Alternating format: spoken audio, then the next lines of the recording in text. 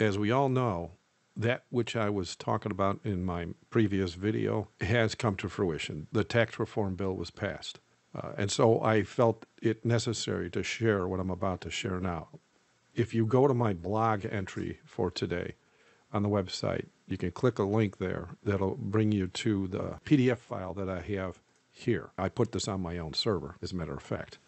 And the reason it's on my server, and it's going to be for as long as I can possibly keep it there, is because of what happened last Sabbath in the middle of the night as we were all sleeping. I think it was like 2 or 3 o'clock in the morning. They passed those laws. And so I downloaded the IRS 501c3 manual for a reason. Notice what it says here on page 4, because they haven't changed the manual yet. This is what it says on page 4 of the IRS instruction manual that all the pastors must read before signing on to this long prophesied 501c3.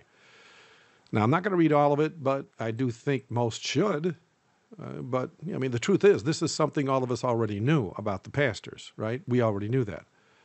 That in mind, and if you notice here, like I said, I'm not going to read all this. You can, because there's a lot more than you see here on this one page. But it does say that the holder of the 501c3 can jeopardize their tax-free status by committing certain acts listed in the manual. And to give you an idea, like on this page here, on page number 4, it does say that the pastors must not influence legislation or intervene in any political campaign whatsoever. And if you read on in the following pages, they go into pretty good detail as to how the pastors cannot say thing one about any political candidate or law, past, present, or future, to their congregation. Now, we know that all changed as of, well, not all of it, because they didn't change the entire 501c3, of course. Like we were saying before, that one video I made before the election, Trump cannot remove the 501c3. It's a prophecy that's going to hold firm until the eastern sky splits. But he can rewrite it, and that's what he's done here. And so why is this all a problem, where they can't speak politically in the past? Well, besides the fact it removed free speech from the pulpit, we all know how evil politicians have become in the last few generations, wherein they passed all sorts of laws, allowing very sinful things to be normalized in society that the pastors themselves could have stopped. And that is the main reason Lyndon Johnson set up the 501c3 in the first place. He hated the way the moral compass of the churches prevented him and his cohorts from passing laws that would destroy our Christian society. And so the 501c3 was written to prevent the pastors from saying anything to the church families about the sinful plans of the government. This is why society is such a mess today.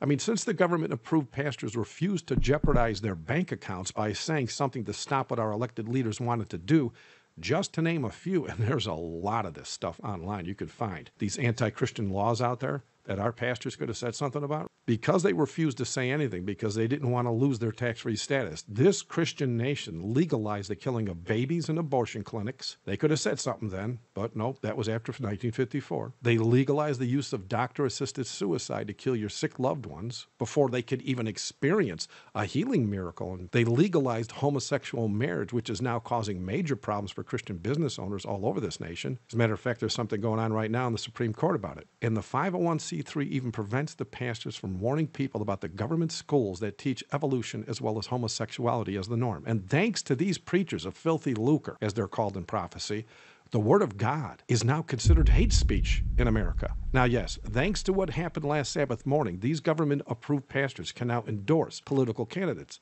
no matter how evil they may be, and even lobby for religious laws, no matter how unbiblical they are. But here's what most missed. 100% of every pastor that has gained the 501c3 contract with the second beast of Revelation since 1954 read the entire 501c3 instruction manual before signing on to it. They had to read it before they could sign it, right? And so that means they knew for a fact that when they signed it, they would be unable to legally preach the truth about killing babies, their grandparents, or even allowing homosexual marriage, just to name a few. But they signed that contract anyway, which shows they are more concerned with saving money than they are with saving souls. Thank you for watching. God bless.